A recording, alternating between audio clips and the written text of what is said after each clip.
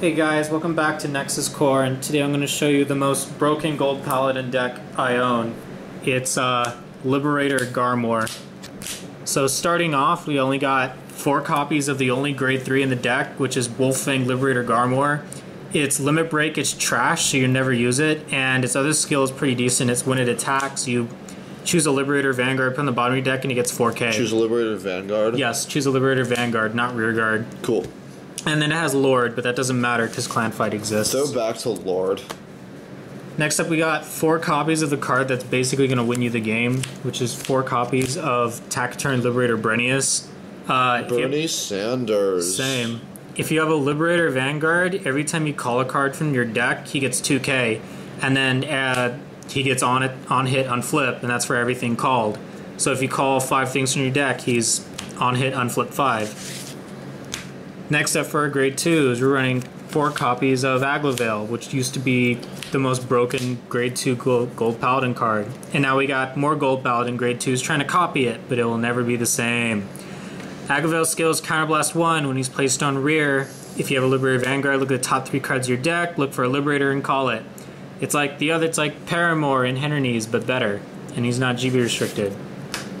Next up, we got the most broken grade 2 in the whole game because it has no skill text, but look at that 10k base. It's Galatine.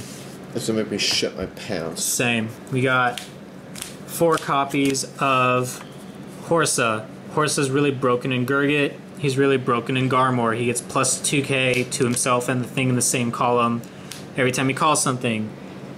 Put these 2 in the same column. See what happens. It's really great. Next up, we got 4 copies of Zoran, because every time Zoran's called from the deck, you move him to Soul, look at top 3, call Liberator.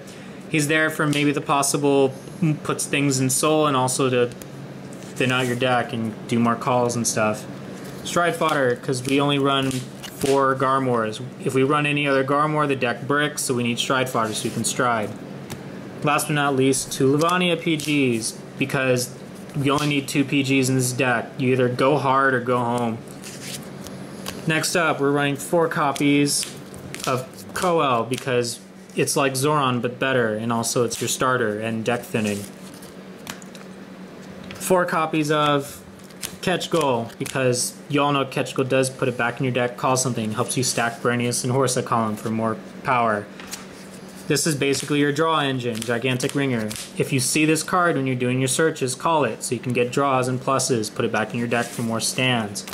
We're running 12 stands, boys, and this is a high beast. We got Runebow. This card is actually pretty decent in this deck. It's Counterblast 1 with the Soul. Look at the top card of your deck and call it. It's good. We got Napgal because it's a high beast Liberator. It's the only reason I'm running it because it's a high beast. If there was another high beast Liberator, I'd run that and shit instead. I love how little care you're putting into this. It's great. We're running 4 copies of our main G-Unit. If you stride into anything else, it means you're terrible at this game. Garmore's skill is GB2. You put a card from your deck to the bottom of from your jobs in the bottom of your deck. Look at the top 6. For each high beast, give a unit plus 4k. Give it each different units for each different high beast plus 4k. And if you see 4 high beasts, he gets a crit. That's not important. The important skill is his other skills. Counterblast 1, Soulless 1. If you have a Heartwood Garmore, look at the top 3, call 1, put the rest back, shuffle your deck. It's not once per turn. You just do that, max out your Counterblast, and use Brenius to unflip them. It's how you make loops.